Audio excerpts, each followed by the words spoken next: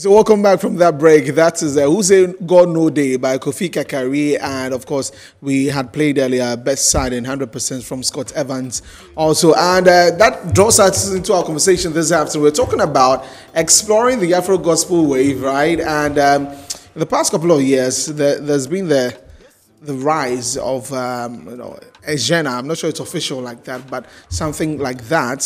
It's gospel music, but not the traditional gospel music as we know it, either reggae as we know it from the 90s or worship, or it's just maybe I'll just leave it to my guests to explain what they do, especially with this particular Afro gospel wave. We are live on Facebook at Metro TV Ghana, and also DSTV channel 277. You can join us. Then of course the ladies are here, Nanaya Tanawati and Helen K. Let's get straight into our guest, one gentleman, fine man in glasses, KOFI KARIKARI. Welcome to the show. Thank you very much. Is it your first time here? No, it's my second time. Second time. Yeah. First time you were. Then the first time I wasn't on the first time. You were not. Oh, it's true. Right. It's true. This is like the second. Yeah.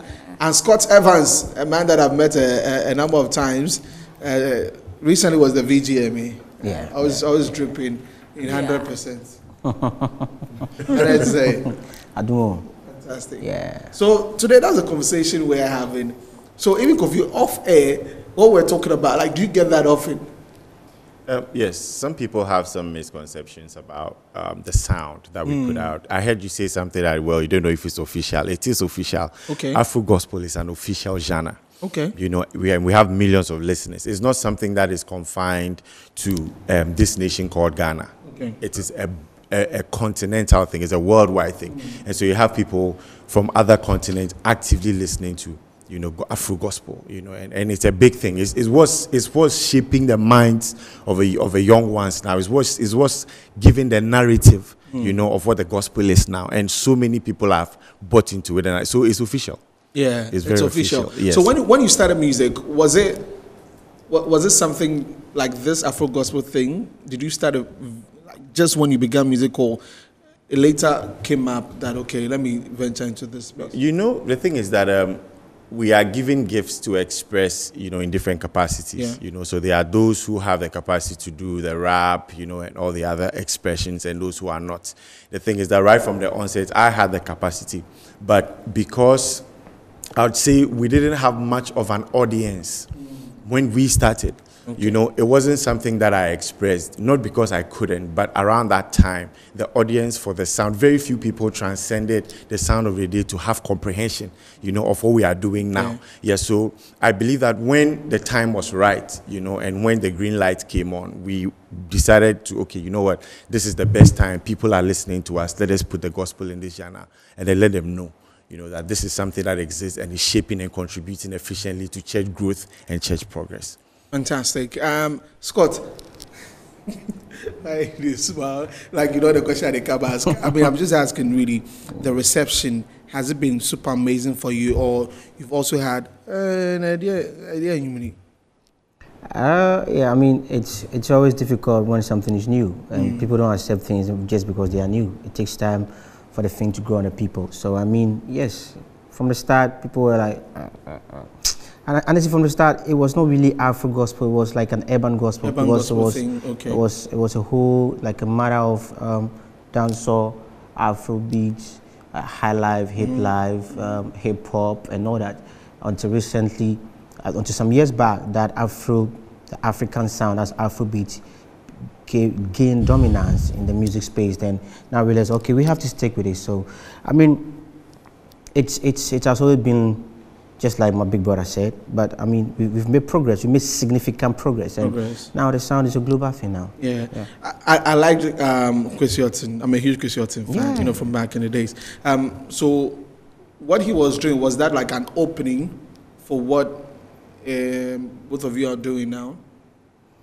Kwesi stands to say he did contemporary. So that's contemporary. Yeah, contemporary. But to an extent, he also opened the door to that for a lot of people from mainstream music circles to accept the gospel dimension of what this is. Yeah. Okay. Because yes, we know him to be a worshiper, but I know Kwesi Oting to be a prolific writer, and he expresses in different shapes, ways, and forms. And his sound is always like that. He's got that sound. Yes, Yeah. you see. So I think he really contributed to getting people accept the urban gospel sound and also the Afro, sound that has evolved into Afro gospel now. Okay. Yes. So what, the Afro gospel is under urban?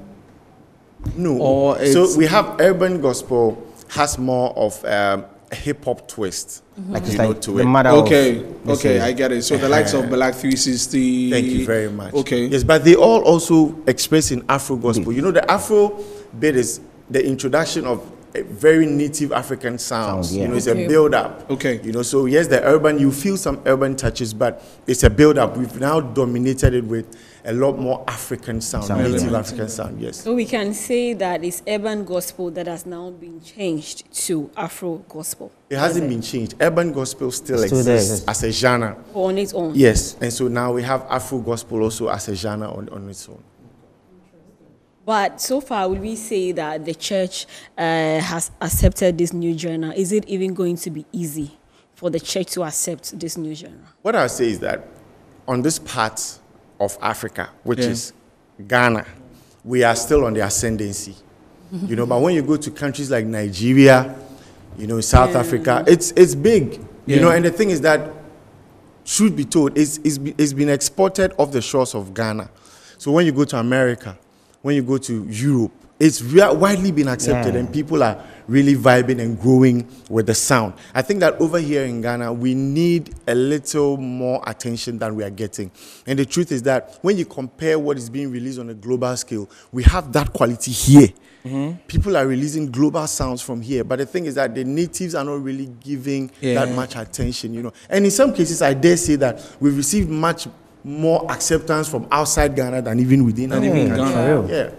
From Nigeria, from South Africa, from the US, from Europe, from UK. They play our songs like on a regular. UK is amazing. Premier Gospel is like, it's always on. Yes, Premier Gospel. You can check them out. They are always on like our songs. I mean. Okay. That's cool. Now you come in. You come in.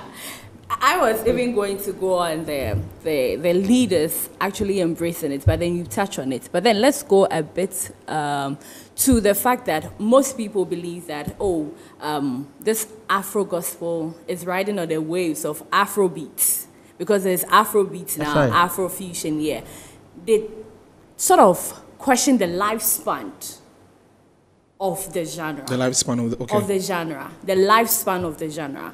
How is it going to be used in the future? Because those people who come from that perception that they question the lifespan believe that years ago, even though the world has evolved, music has evolved, sound has evolved, the sort of input those traditional music had on certain generation, are we going to get the same thing with the terrain or with the focus now with the Afro gospel? So let's touch on the lifespan. Can it be there for generations to come and meet? And the impact it had, can it serve its purpose? You know, Scott, how are you looking at let me say this. Okay. Everybody knows that language evolves. Music is language. Okay. And so when you say will it last? We are talking the longevity. Yes, it will last. Okay. You know, do you know that what we're speaking now, this English language, wasn't spoken like this years back? We have the King James Bible as an example. Right, Thou, those, these, why doest thou these things? That's not what we say now, but we still recognize that as language. What it means is that we've come from somewhere. So for those who have doubts, I want to allay their fears. This is here to stay. For as long as music exists as a language, Afro gospel is here to stay. It's going to last. It's going to outlive a lot of us. Because so many years when we are dead and gone, what we have, I mean, look at, for example, high life music. There are so many Christian songs that have high life sound. Components, but, you know, the originators of that sound are nowhere to be found. Yeah, most of them. But their sound and music live on. It's exactly the same for us. So they shouldn't doubt. This is something that's here to stay. It's already shaping lives. And it will keep shaping lives when we are far gone to be with the Lord. When you say shaping life, I want to understand how. So, you know how music controls emotions. Music can get you to do things you never thought you would. I could put on a record that could get you very angry for no reason, and it puts you in a mood. That's the contribution of music. Music is able to shape culture. And so when I say what I said initially, what I'm trying to say is that through the sound, with the efficacy of the power of the Holy Spirit and the true word of Scripture. Well, you should listen to gospel rappers, you'll be shocked. You should listen to like gospel Afrobeat musicians, you'll be shocked. The deep we are things. deep. Yeah. We read. We have, so the point is, the song, the music has capacity to transform minds and renew lives. Now, for example, there's a song I put out on my EP, Power of Praise. It's called One Time, right? It has an Afro dance hall kind of vibe to it. Yeah. Now, I'm in my house, I get a phone call from a young girl, and this is a girl who was just about committing suicide and decided, I don't even know how she got my number, I guess maybe from Instagram or something. Called me, says that she was going to kill herself, sent me a picture of the poison she was going to drink and die, but has decided not to do that because mysteriously, my song was in a playlist and came up. Okay. And after listening to the song, she feels there's hope. This is a transformation I'm talking about. So, not just my music, but my brothers. I mean, Scott Evans songs. Yeah. They are touching lives. People are finding hope, finding strength. And the reason they are doing it is not because we have strength on our own, but it's because of the efficacy of the Holy Spirit that is in the songs. So that's the transformational power we are talking about. So we have the Afro gospel as a platform. And what we come in with is the gospel and the power of the Holy Spirit. Okay. And when people listen, they really receive transformation. So then you would say that gospel music is not even about genres. It's about the word of God that is in it and the power of the Holy Spirit. It is about the word of God and it is about genres because it's language. It's a combination of the two. You speak Tree, you speak English, you speak Hausa. Must we say that, well, then it's not really, no, they are all mediums of communication, yes. Okay. So it's gospel, but we have different genres that come. Scott wanted to make a point. Yes, I wanted to add up to what he said, that I have experienced this myself, that mindsets are formed through continuous or repetition. Okay. The things that we see now, it's because the things that our young generation are doing now is because of what is saw on TV. Okay. Do you understand? A lot of young folks are doing things, they are smoking, picking guns, doing a lot of things because of what they heard it from the rappers. So when it comes to music, the lyrics affects the thinking pattern of the listener. Okay. Yeah. Do you understand? Recently, I got on social media, I realized that a lot of people are relating to Wendy Shea's new song. Why? Because it resonates to whatever they are going through. Yeah. So what my brother is saying is that the fact is this: you can't be better than what you listen. 1, you can't be better than what you see. 3, you can't be better than what you say. These 3 things are the mediums through things getting to you. So therefore, if we are giving you what you hear, the sound, we are giving you what you see with the videos. Our videos are clean. I put models in my videos, and they are all covered. Yeah. It's an encouragement to a young lady who wants to be a model, but she doesn't want to be explosive. She could be in my music video, which have the art and everything, but still wholly covered. Okay, so I like the bits about the content because that is where those who have issues with urban, Afro gospel, like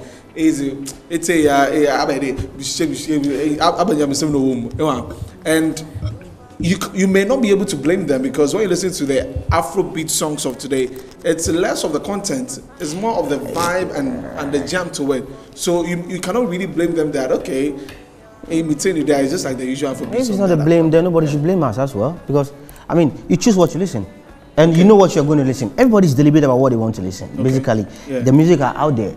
If you pick any song you're listening, it's because you want to listen to. And you need to be responsible and accountable for what you're listening to. Do you understand? Yeah. So, before somebody picks Stonebwoy's song to listen, he knows what he wants to hear. Yeah. Shatawale, he knows. Jometo, he knows.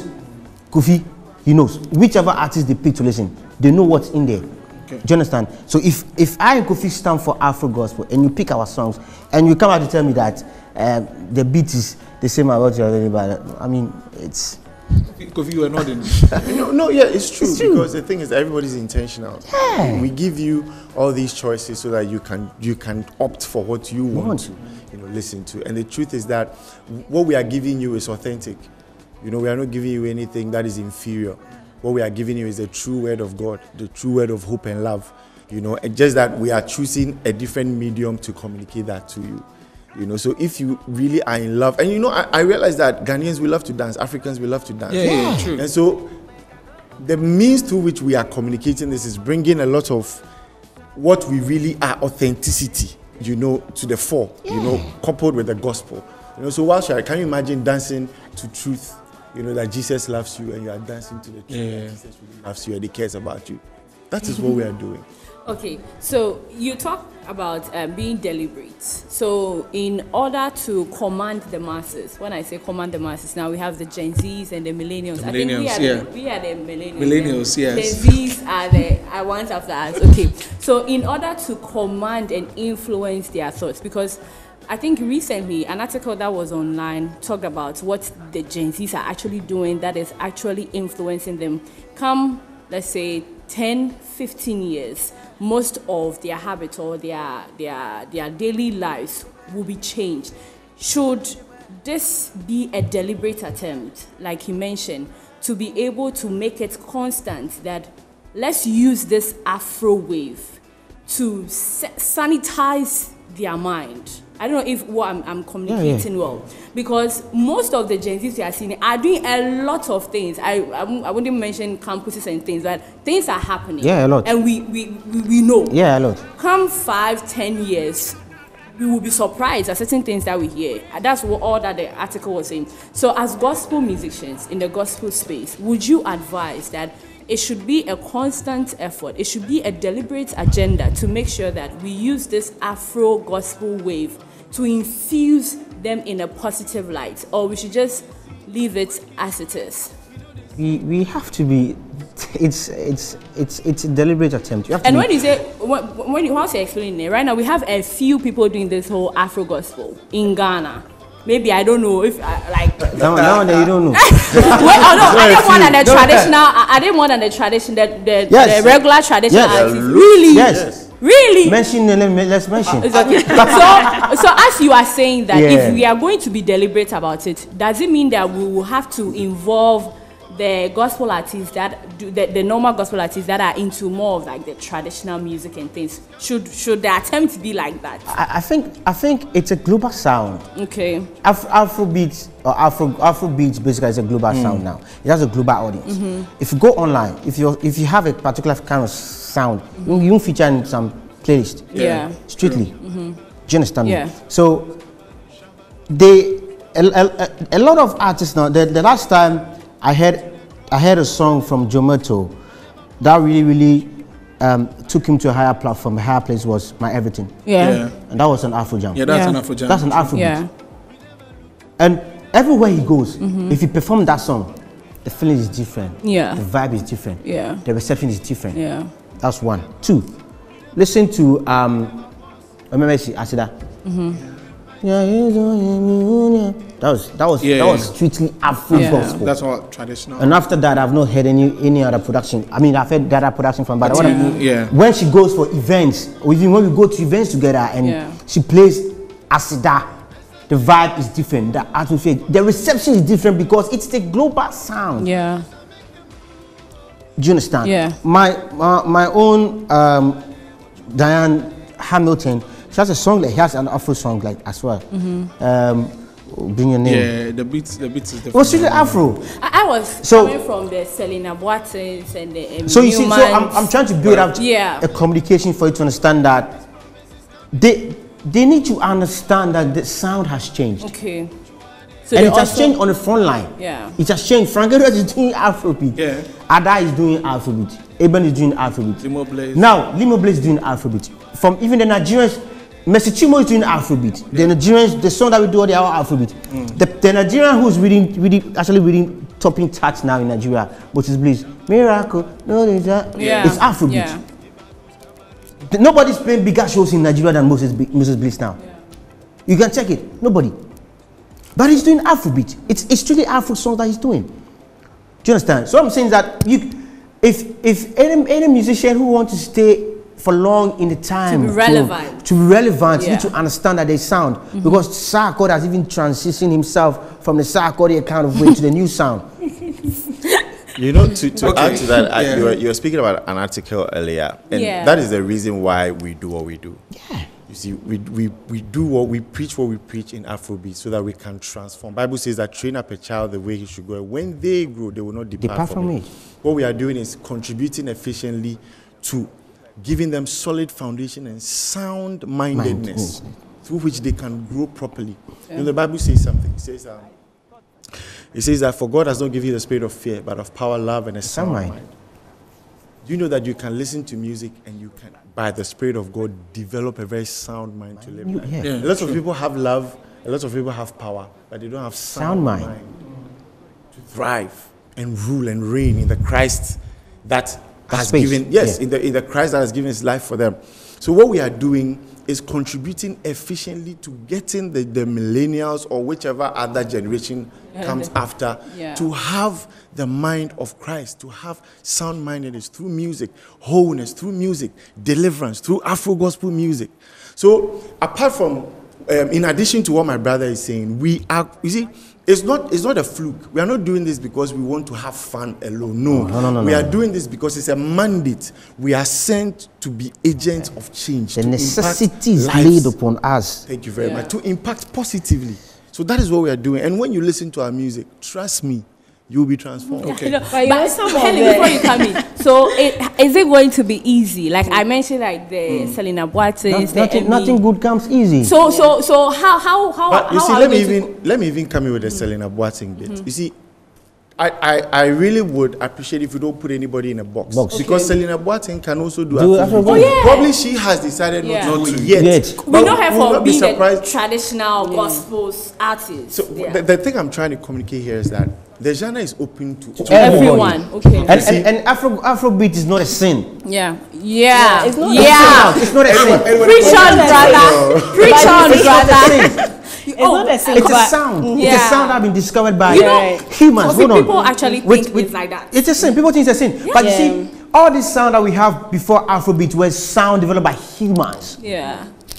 So even gospel from back in the day was reggae. No, it wasn't even there were chants, there were sounds, there were hymns. So if you listen to some of the very old churches, for instance, the Anglicans, the Catholics, they have a certain way of doing sound. You know, they use Latin and then it transitioned from there to hymns. They had the keyboard coming playing the organ was playing a much bigger role in there. Then on our side of things, High Life came because there are churches that sang only hymns. They didn't even have drums in their churches. It evolved from there to having drums. That was the kunga. You know, they started singing. Then it got to High Life. Then now High Life became the traditional gospel sound. Then from there we had reggae. Then that became the traditional. What we are trying to say is that it's evolution. We are evolving. We are adding. You get it? This is the foundation. We are growing. Something else is language. We're just adding to the language. What we are doing is we are preaching the same old gospel. It's like modern. It's like a modern church with ancient pillars. We are still preaching the same old pillars of the truth of of the message of Christ and His love, and His forgiveness, and His redemption, and His freedom, and His power. We are still preaching the same thing. Nothing changed. But it is just in a more modern language. So we should be using that as a morning devotion. You can't.